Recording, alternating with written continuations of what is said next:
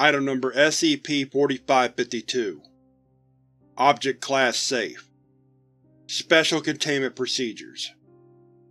SCP-4552 is to be surrounded by a chain-link fence 2 meters high and watched by at least 2 armed guards at all times. Test subjects assigned to SCP-4552 have authorization for access, but must notify the Site Director before accessing SCP-4552, and must record all activity related to it. Civilians visiting the area are permitted to take pictures of the site, but trespassing of the chain-link fence is strictly prohibited.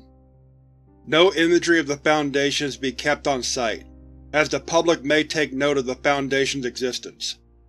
All personnel assigned to SCP-4552 must be wearing an official Irish Army uniform, as opposed to the standard security officer uniform. Description: SCP-4552 is the remains of a sandstone castle, located around 12 km west of Dingle, County Kerry, Ireland. The site is officially recognized as Minard Castle by the Republic of Ireland. The ruins consist of a rectangular tower house, constructed from roughly dressed sandstone blocks, secured by a strong adhesive. All 4 corners of the castle's base were blown off during a siege, led by Oliver Cromwell, former Lord Protector of the British Commonwealth. All occupants of the castle were either killed or forced to retreat, leaving the site in a state of disrepair. The lives of those that inhabited the castle remain mostly undiscovered to the Foundation and local historical societies, other than 4 diary entries, SCP-4552-01 through SCP-4552-04, written by a domestic servant who had previously helped maintain the premises. See Addendum 4552.1. Any personnel who enters the tower house of SCP-4552 will begin to hallucinate a dense fog, cutting them off from the outside world. The voice of a deceased loved one will then call out to them, often attempting to apologize or comfort the subject. If the subject hasn't lost an acquaintance in the course of their lifetime, no hallucination will occur. A vision of the loved one will approach the subject, often placing a hand on their shoulder or embracing them. The individual can interact with and speak to the vision for approximately 1 minute, after which the vision and fog will fade. Before the hallucination ends, it is always delivered the following verse. Allies have come and gone. Some leave with or without choice. Others remain in the world behind me. We are the same. Too mournful of the past. Too terrified of the future. Welcome to my sandstone hell. Note: these hallucinations will not activate if 2 or more personnel enter SCP-4552 at a time. Additionally, those who do not enter the tower house are unable to see or hear the hallucinations, but can still hear the subject within SCP-4552. Addendum 4552.01. The following diary entries were recovered from within SCP-4552, found in a partially rotted chest within the castle's cellar. They have been translated from a form of Munster Irish to English. Today was exhausting. Something appeared to be on Master's mind. He seemed distressed, jumpy. The mistress was summoned by her parents recently, but she'll be back by tomorrow evening, right? Apparently Master had requested the number of guards be doubled, or at least that's what Leonard told me. I'll be damned if anyone here besides Master knew why. Golly, so much seemed off today. I hardly know what to write about. I've also been wanting to get back into poetry for quite some time now. I was planning on writing some this evening, but supper had taken quite a bit more time than I was expecting. A shame. I've had puffins on my mind all day. So carefree, so happy, so filled with life and joy for their brothers and sisters. Quite a good subject for a poem if you ask me. I envy puffins. Ornia. Tomorrow's the day. I've been meaning to tell Leonard now how I felt about him for a while now. He's got to say yes, right? Who else could he possibly be interested in?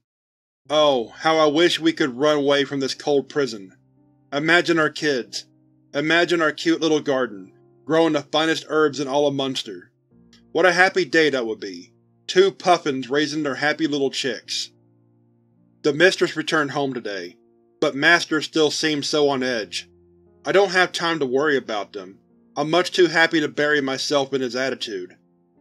From the burrow you rise, dressed in the black of desire, dressed in the white of innocence. Your beak is the mighty sword that will free us both from the sandstone hell. Ornia. Hannah? Hannah of all people?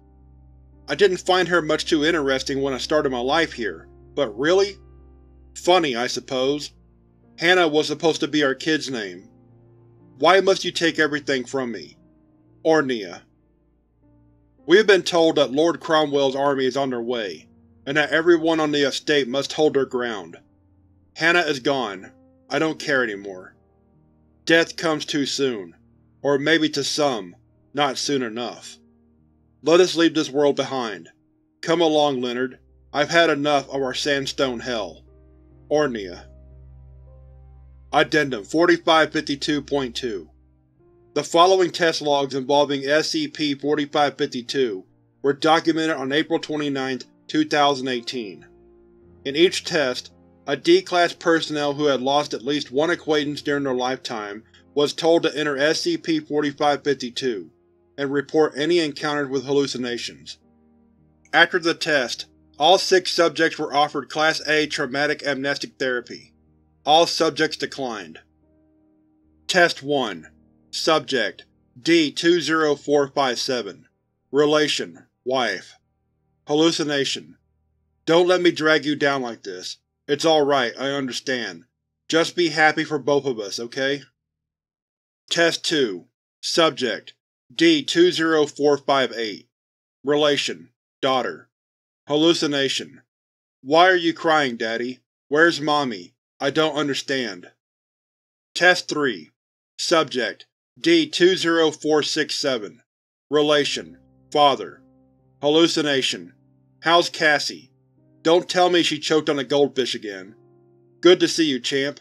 Come, I believe we have some time together now. Test 4. Subject D-20558 Relation Sister Hallucination Long time no see. Don't worry, you'll be with me and Mom soon enough. That wasn't meant to be a threat or anything. Test 5. Subject D-20502 Relation Father Hallucination It's been a while, hasn't it? Move along now. The living aren't done with you yet. Note: the verse repeated at the end of the hallucination was spoken in Mandarin, as opposed to English. Mandarin is the subject's first language. Test 6. Subject Redacted Relation Redacted Hallucination It wasn't my fault. It wasn't my fault. It wasn't my fault. Get away from me!